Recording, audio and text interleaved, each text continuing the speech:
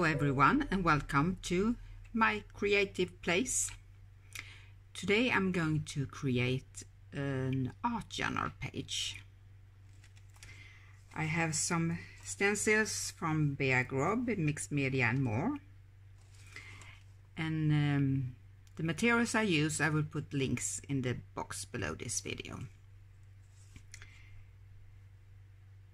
This and some mark making. I love papers, different kinds of paper. This is a gift wrapping paper, book paper,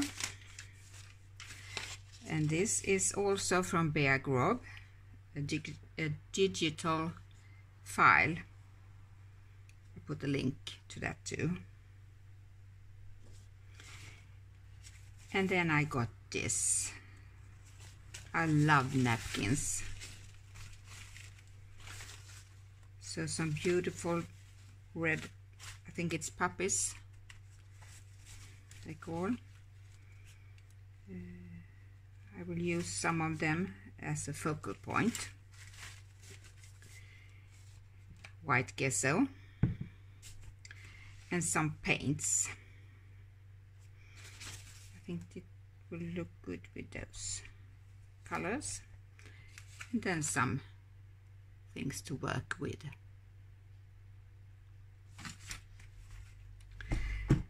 I start with putting some masking tape around the page because I like to remove it at the end, and there is a white frame.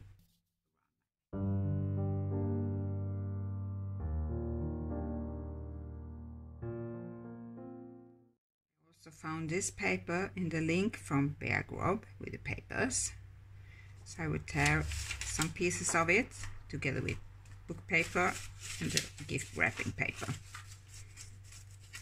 and use some decoupage glue to glue it on my page.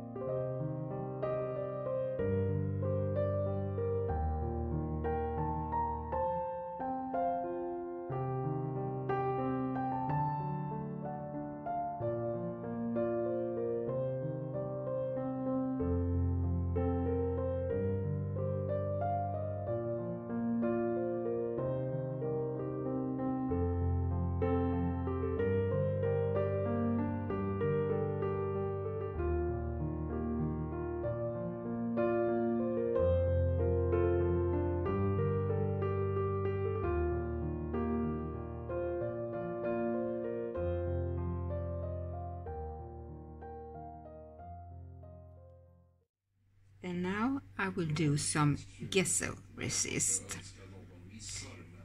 I will use this stencil from Bea, and with a sponge and some gesso I will create a pattern that will pick up the paint, acrylic paint, a bit different. That's the plan.